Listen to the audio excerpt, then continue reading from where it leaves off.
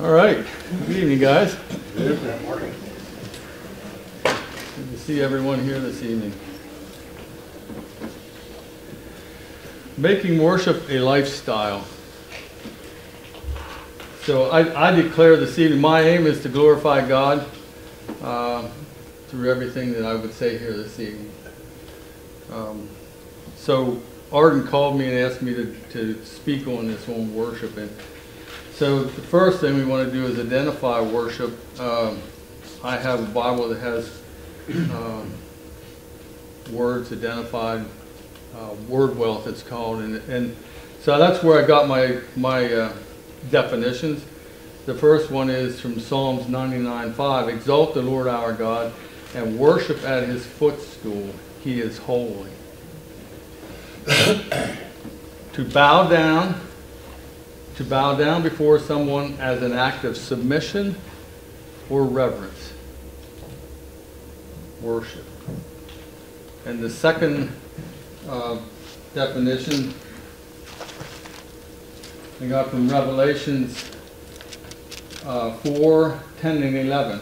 The 24 elders fall down before him who sits on the throne and worship him who lives forever and ever, and cast their crowns before the throne, saying, You are worthy, O Lord, to receive glory and honor and power, for you created all things, and by your will they exist and were created.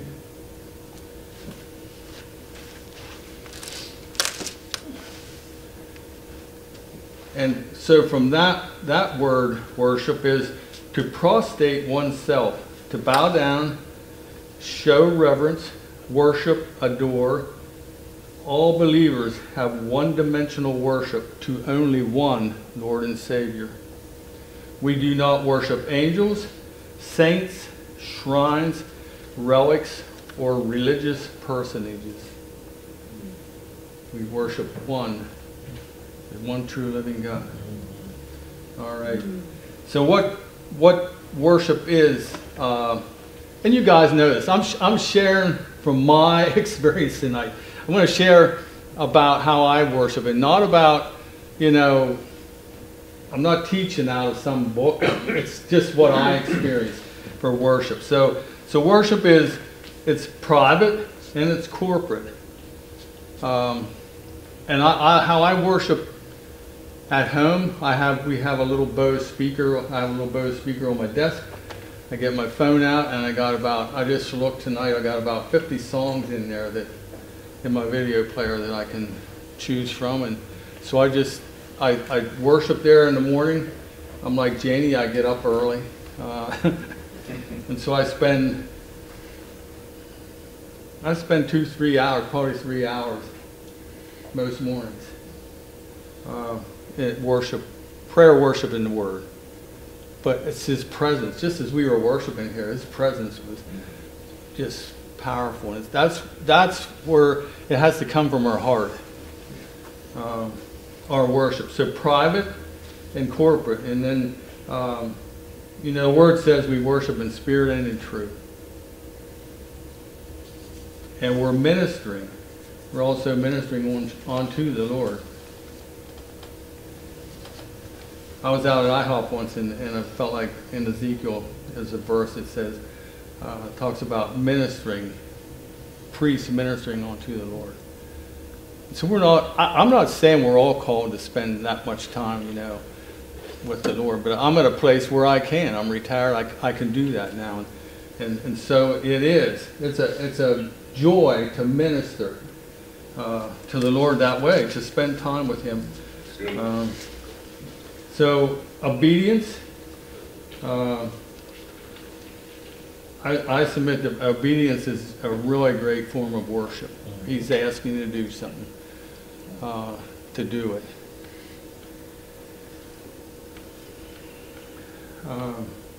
Here's another big thing. Don't just listen to worship music. Declare it. And I found that out probably, 15-20 years ago. I would drive an hour and a half to work. One way I worked in construction, so it was always different towns and moving around. I'd have worship music going, but it seemed like the enemy was still bugging me, you know, with thoughts or whatever. It was, so I'm like, well, I got worship music. How can he be here? Well, I found out he doesn't care. He can listen to worship music. It doesn't bother. But when you declare it, when it comes out of your mouth, that's when he doesn't like it. That's when he leaves. He flees. I found that, and that's true with any word. You know, I believe he knows, the devil knows the scripture better than most of us. But when we declare it out of our mouth and out of our heart, that's when it's powerful. Communion is I believe is a form of worship. We're gonna share communion here together, and when we do that, I'll just share some more thoughts on that. But I started doing that, I don't know, some time ago, just personal communion in the morning, and there's something really powerful about that, about doing that. We don't have to, you know, always have it corporately. We can do it, and I encourage you to do that individually, by yourself. Let's not do it together, but there's times you just need to do it by yourself.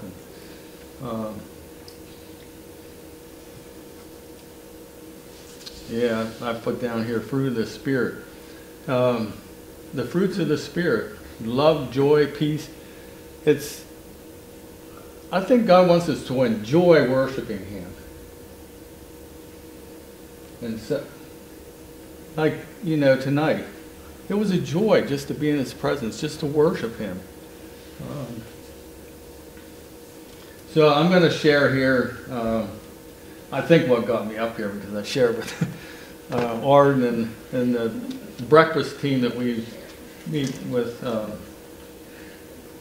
New Year's this past year. I usually ask them for a word for something. This year I was just really having more of a hunger. I just kept saying, I want to encounter you. What do you want for me this year? And so what word and what's my assignment for this year? And so I got the word. The word was sacrifice. And that's from Romans 12, 1 and 2. You know, as we surrender, we offer our bodies as a living sacrifice, which is pure worship. That's, I think, New King James Version talks about worship. Some of them don't say worship. But anyways, that one does. So it's that part of sacrificing, surrendering. And one morning he told me, I started seeing David's tent. Go to David's tent and you will receive your assignment there. Well, David's tent, probably most of you know, it's down in D.C. And it's been going on 24/7 for, I don't know how many, 2,000 days, however many years that is. I just heard him saying 2,000 days a couple weeks ago. And it's you know, David had a tent behind his palace, and they worshiped 24/7. He had it for 33 years. This was going on. But we have it in Washington, D.C. And so anyways, it was like, this was probably around the 4th or 5th of this year. And it was like, whoa, I don't know if I want to go to Washington, D.C. now. You know, things are a little crazy down there. But I was, okay, when do you want me to go? I didn't know if it was wait a couple months or you want me to go now? January?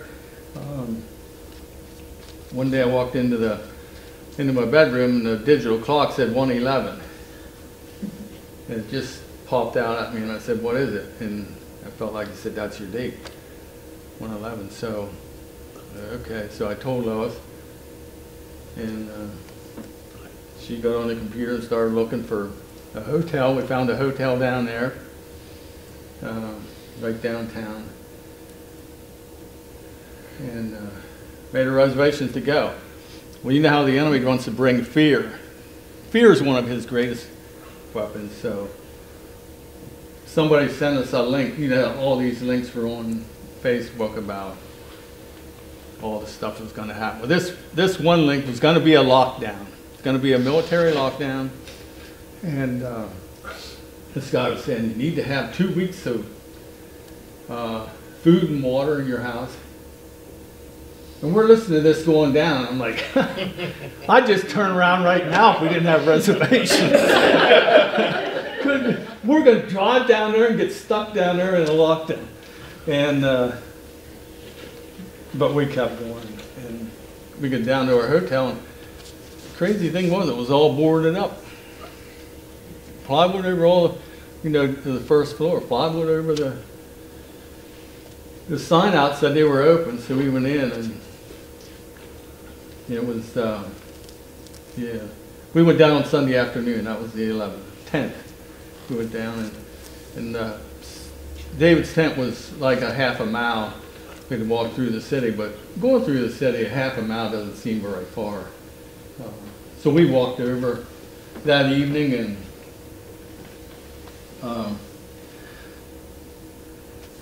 if I recall right, I think we heard they were singing in there Days of Elijah. You know, Ezekiel, dry bones come alive. I didn't really hear anything that evening, so we came back to the hotel. Well, let me say this yet. People were praying. We asked for prayer when we went down there. We have a Wednesday morning men's prayer team there at church, and they were praying, and the one guy said, he said, I seen, when we were praying, I seen angels.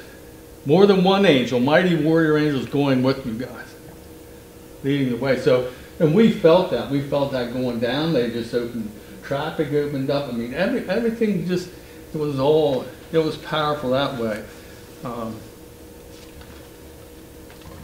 At our hotel, it was a beautiful room. Right away as we went in, we cleansed it,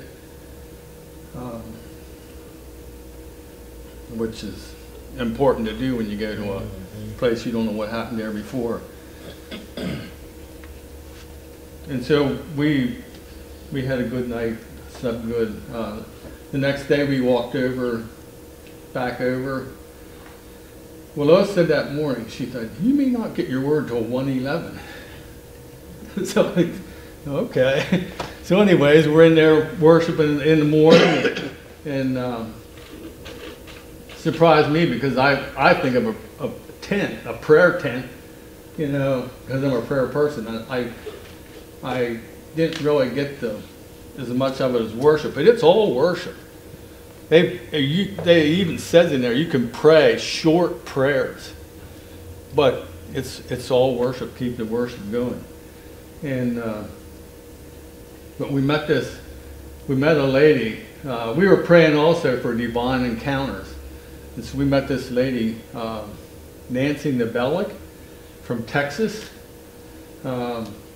Really sweet lady. 84 years old. She's been there 5 years. Her shift is 5 in the morning to 11.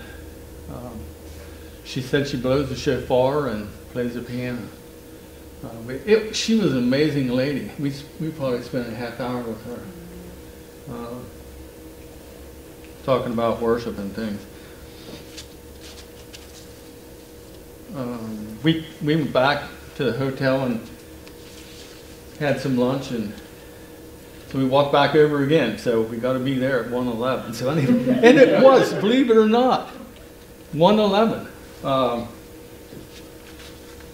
God gave me my assignment. And my assignment for 2021 is to worship. I was always into prayer. And he said worship. More into prayer, put it that way. Anyways, here's what I heard. Make me number one. Not hunting, not your lawn, not your home, not your ministry, or anything else. Make me number one. Thou shalt have no other gods before me. Period. worship me above all else. And so,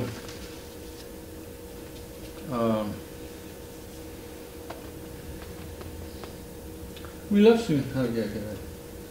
Did you want to tell them about all of the National Guard? Oh, yeah. Yes, I do. Because, you know, of the election stuff going on, they were afraid there were going to be riots. When we walked back and forth, we saw more police than we saw pedestrians. And that's the truth. They were sitting in cars, just sitting. That was a little, you know, odd. But yeah, when I went down in the morning, I went down to the lobby at the hotel to get coffee. Wow, I couldn't believe it. There was hundreds of National Guard. So I'm like, why is the place boarded? We got in the National Guard here. Why is it boarded up?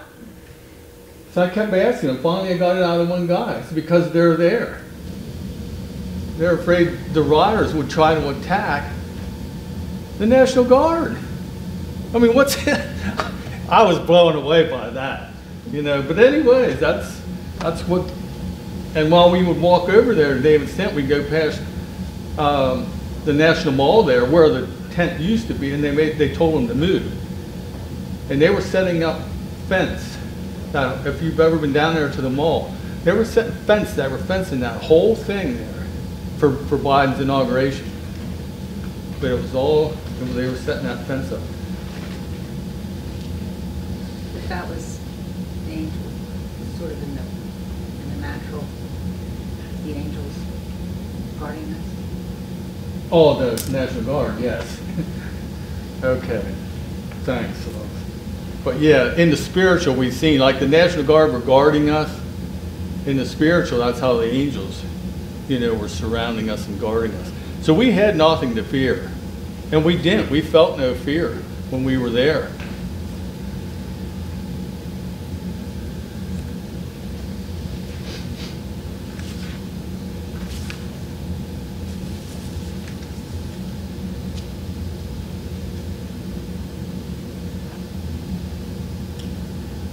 All right.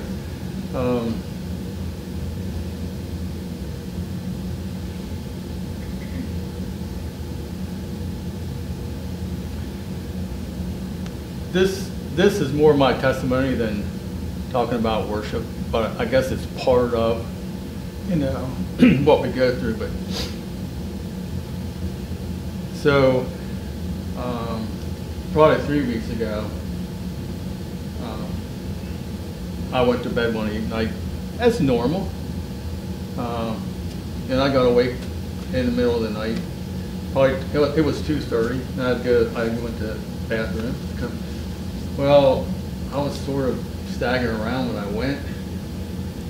Man, until I got trying to come back from the bathroom, I was on the floor. I was throwing up. I mean, I was deathly sick. I didn't know what was going on. So finally, Lois said, "You must have vertigo." I don't know. I was sick. Everything, you know, was spinning, rocking, and it was terrible. She says, "I'm calling the ambulance." I said, "You're not calling the ambulance. I'll crawl out to the car and you can take me up." But I couldn't go. I couldn't. So there I am.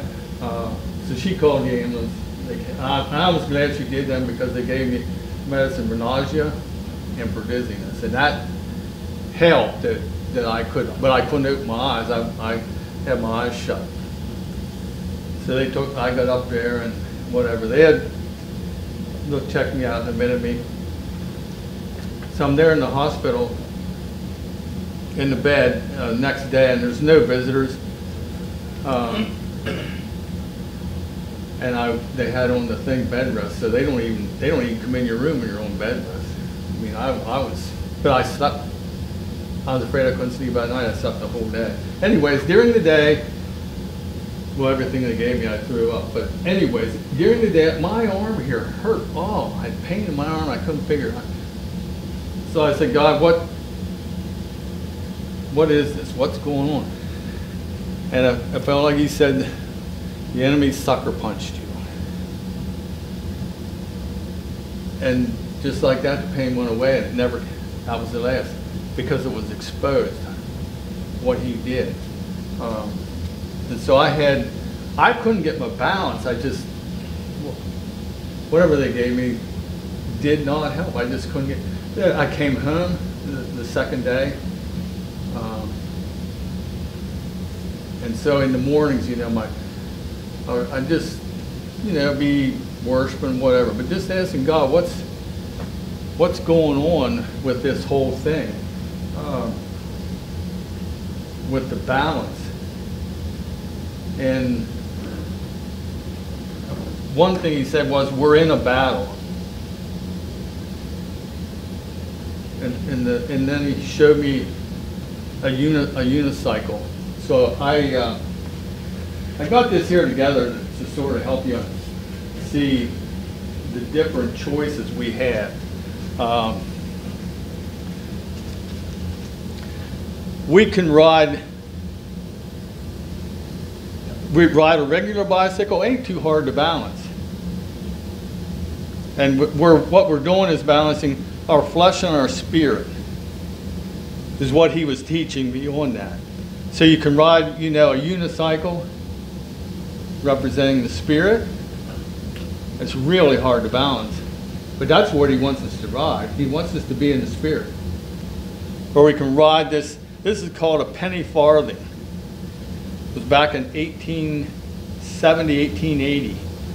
And then they made the regular. But this here, I like this because this is more like where we should be. More in the spirit than in the flesh. So my I guess challenge to you is tonight, which one are you riding? And actually, this in here, you could say, well, if you're not a believer, you might say you're all flesh, a little bit of spirit. But I see that a little bit more like we're in the world, we're flesh, so we have a little bit of that. So maybe that's the bicycle we're riding.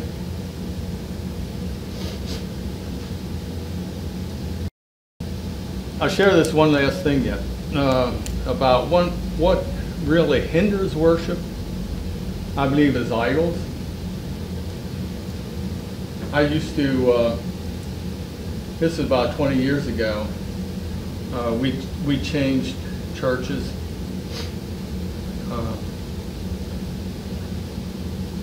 And I was sitting in church, and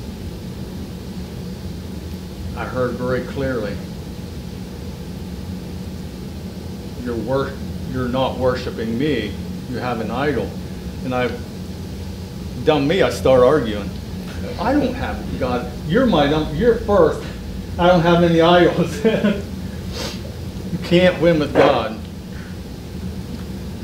I argued a little bit, and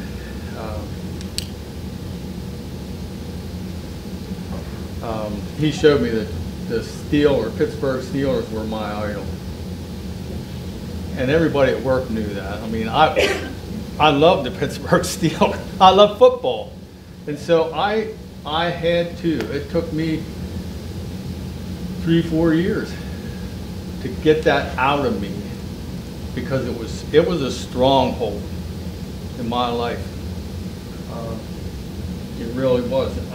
And so an idol. Missy, I don't know how well you know her, but she's tenacious. If she senses, she's like a narcotics dog. If she senses there's anything in you, she's coming after you. So I'm Lois and I are in a small group that Missy's in. So this was after I had the vertigo, while I was still fighting the vertigo, and she's like, she kept hounding me. Mark, there's something going on with you. What is it? What is it? I said, I don't know. Well, that's the Holy Spirit. So after a couple of things, finally she said, there's something weighing you down. What is it? Ask the Holy Spirit. So I asked him, and right away as I seen, I just broke down crying. It was, I felt like God, I know God gave me an assignment to pray for President Trump. And I prayed for him every day for the whole time he was in office, and prayed, and the enemy's very subtle. Somehow this came, I allowed it to become an idol. I was trusting President Trump was going to win again. He was going to save America. More than what I had faith to believe God was going to do this. So thanks, Missy, for getting that out of me. That God showed me the next morning that was an idol. I had that.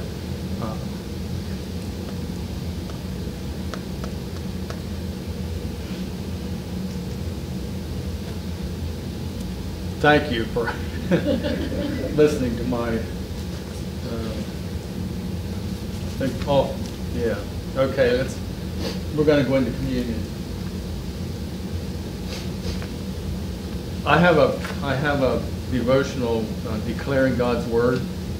Derek Prince wrote it, and he has a couple of excellent devotionals on the blood of Jesus and taking communion. So, whoever eats my flesh and drinks my blood has eternal. John 6:54 and 56. Whoever eats my flesh and drinks my blood has eternal life, and I will raise him up at the last day. For my flesh is food indeed, true food, and my blood is drink indeed, true drink. He who eats my flesh and drinks my blood abides in me, and I in him. And I'm just really getting it. The life is in the blood. In Leviticus, God told the Israelites they weren't allowed to eat any meat with blood in it. You know, they had to drain all the blood out of them, any meat they ate, because the life is in the blood. So when we take communion tonight, you know, we're eating Jesus' flesh, we're drinking his blood. The life. I want Jesus' life in me. It's part of taking communion, to get that life, And it's continually. It says he who drinks. So it's a continually thing. We continually eat his flesh, drink his blood, and we continually have his life in us. So I think probably the easiest way if you guys would just come up and get it. And then we'll take it together.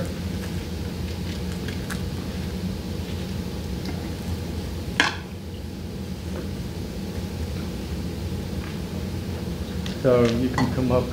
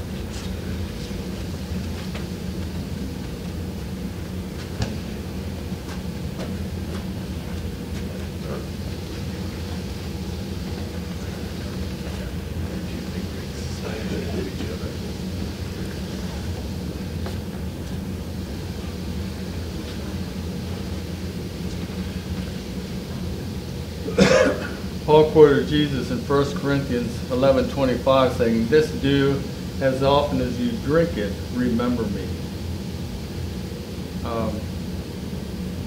And so let us eat his flesh.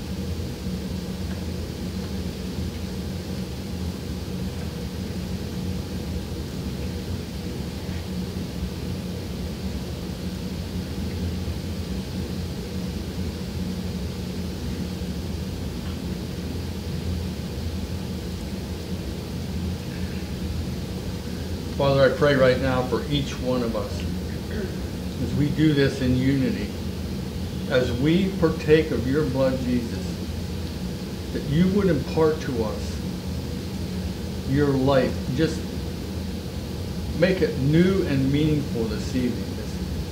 The life, your life that is in your blood as we partake of it. Let us drink the blood of Jesus.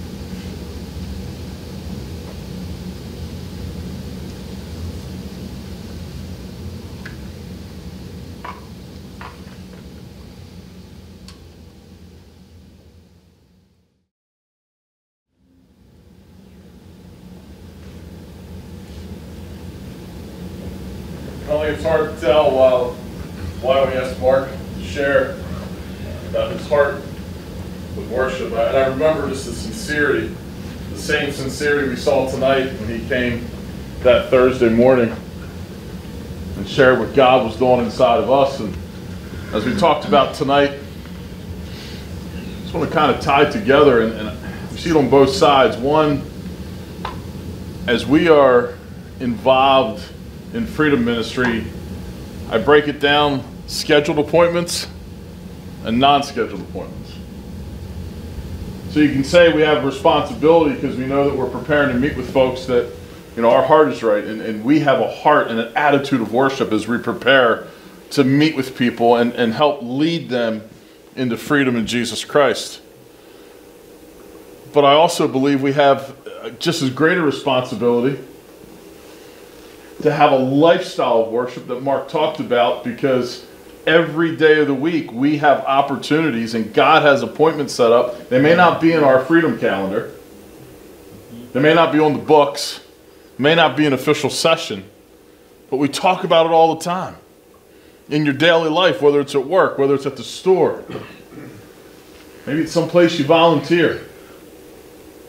Maybe it's somebody that rents from you. Maybe it's somebody you buy stuff from, you're in business with, or maybe it's a customer. You just have no idea what opportunities we have, and more I say to myself, man, God, I want my heart to be in a place of worship that I don't miss those opportunities. Man, if our mind's on everything else, I look back, and I don't know about you guys, but my short life, I'm not quite as old as some of you, Gene, but I look back and I say, God, what did I miss? And I believe he just brings opportunities back around for us. But God, what did I miss? And the more that my heart, and if we listen to what Mark shared, the more that my heart, the more that your heart, that we're in tune, that we're living that lifestyle, we're not going to miss those opportunities. And then as we lead people, the second part, as we lead people in freedom sessions, regardless of what it looks like,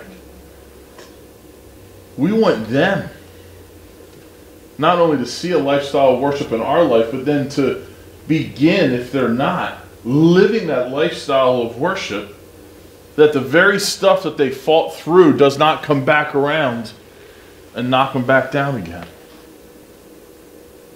I want you to take a minute tonight as we close. I want you to think back through some of the folks that you have been blessed to minister to and minister with. If you would, just shut your eyes for a minute. And I want you to think back. Think of some names. I want you to think of some faces. I want you to think of some different opportunities. Maybe it was an inner healing session. Maybe it was a weekend that you were part of. Maybe it was someone that you were leading through 7 steps. Maybe they were in the deliverance room. Maybe you were tearing down strongholds. They were tearing down strongholds. And I want you to get a picture of some of the people that you've been fighting with. You've been fighting, you know, in some ways on their behalf, interceding with, battling for. And I want you to begin to picture some of the people that are really living out that freedom, living out that walk. And then I also want you to picture some folks that your heart just breaks for because, as Ted would say, they got pulled into the ditch. Maybe they've been avoiding your call for a couple weeks or a couple months. Maybe they can't make eye contact with you when you see them because they came up against that deep, that hurt, that painful thing in their life, and they just weren't able to push through it for one reason or another. You say, Arden, why are you having us thinking about that? I want to encourage you that the folks that understand, that gain that revelation of a lifestyle and an attitude of worship, I submit to you, most times stay on that journey. And so many times, the ones that get pulled in the ditch don't grab a hold of that lifestyle of worship. So I want to encourage you as we're working with people, whether we're on a weekend or whether in an inner healing session or whatever it is, as we are ministering God's love, freedom to them, let's not miss the opportunity to encourage them about the lifestyle that brings freedom. Does that make sense? There's a lifestyle. There's a lot of times a lot of choices that we can make on our path. And man, I'm so grateful for God's grace for when we don't make those and we have to close those doors and we push back in and we say, all right, God. But our lifestyle, our attitude, if we listen to what Mark, who by the way, I just think the world of, I love this guy. Does anybody else love this guy? I just love this guy. Just shares his heart. Did that man get his pie since he got out of the hospital? That's the question I have for you. Mark, I may have to bring a pie all the way from Snyder County. I believe there's a problem in this household. All right. Does anybody want to meet with them later on tonight to satisfy the pie thing? As Mark shares his heart, and I just begin to think, man, if we open our hearts and we say, yes, God, I want to worship you. I want to set aside time in my life. Man, it changes things. I close with this, and then I'll pray, Janie, unless you have. I do. I think one thing I want to add is when standing back here when we were worshiping, and then it just was what Mark said. When we were praising God, you could feel the thanksgiving. You could feel the thank you, God, for who you are and what you've done. And then we switched into that place of worship. And what really resonated with me is a place of surrender. And so the lifestyle of worship is a lifestyle of surrendering to God, our whole being, every day and everything we do. I mean, I'm standing back here, I watch people fall to their knees. You know, and I watch their hands go up and their heads go down in worship. Just truly honoring the Lord. So, yeah, so it's that surrender, it's that obedience that Mark talked about is so much part of the lifestyle that we need to walk in. Amen. Share a quick testimony with you, and then we'll pray. I had the opportunity to talk to somebody on Sunday morning, and they shared with me about some changes that God was bringing in their life and opportunities to serve and minister and different things. And several months ago, they were serving, and they said, I just don't know if I can do this. You know, I just don't have time. You know, the morning and the routine and the family and everything we had. There's no way. So I don't want to commit. Maybe I'll show up maybe once a month, once every other month. You know, just I like what's going on, but there's just no way. Over the next weeks and months, as I watched, this person was there. Like almost every time there was an opportunity, this person was there. Well, that's intriguing. And they were passionate, and they were just, I mean, they were on fire. And then just last week, I was able to encourage that person and hand something off to them. And they just had this incredible smile on their face. And they said, you know, I know God called me to this. I said, well, how do you know that? And they said, because I just have time for it. You know, I know that Jesus is in it. I have time for it. It doesn't interfere. And it resonated in my heart as we talk about worship tonight. And, Mark talked about setting aside time. And all of us, we're at different places. And listen, it's not a magic minute or moment or hour or anything like that. But I just want to encourage you tonight. There will be time for it. If you think, man, I want to have that heart of worship. I want to have that attitude of worship. You be intentional. There will be time for it. God, I thank you so much for tonight. I thank you for the encouragement. I thank you for the word about worship. I thank you for the word about lifestyle. I thank you for Mark being vulnerable and sharing his testimony, sharing about the things that need to come out of us. And God, we all have those things in our life that you pull out, that there's more room for you. So God, I just cry out tonight for any one of us, if there's any idols in our life, the Holy Spirit, just reveal them to us. Even right now in this time of prayer, if there's just anything that stands in our life, that stands in the way of communion with you, God, that stands in the way of surrendering and submitting and sacrificing. Holy Spirit, we just give you permission. And guys, if you're with me tonight, I encourage you just to say that. Holy Spirit, I give you permission. Say it out loud. Holy Spirit, I give you permission. Just reveal anything. Anything in our lives. Just pull up those things. God, we want to surrender those things to you. God, we don't want things in the way of our worship, in the way of our relationship with you, God. So we cry out for those things. And God, I just declare lifestyles of worship. Each one of us just continue to commit that.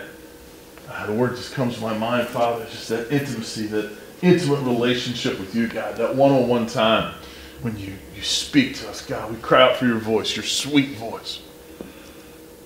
These times with you, God, it changes everything. So God, we surrender tonight as we walk towards an intimate relationship and a lifestyle of worship. In Jesus' name, amen.